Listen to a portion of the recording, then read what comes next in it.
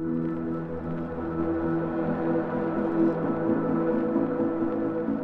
2005, I created the foundation Strikeouts for Troops, and with the help of many of my Major League Baseball friends, we raised over $3 million to support the injured veterans that were recovering in military hospitals across the U.S.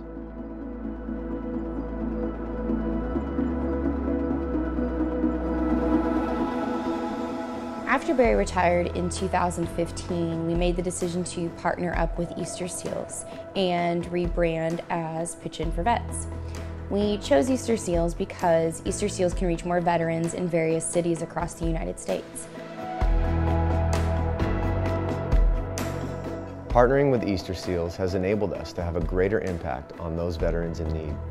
We're focusing our efforts on the 3 areas of the greatest need in today's veteran community: providing services to female veterans, homeless veterans, and those that care for veterans.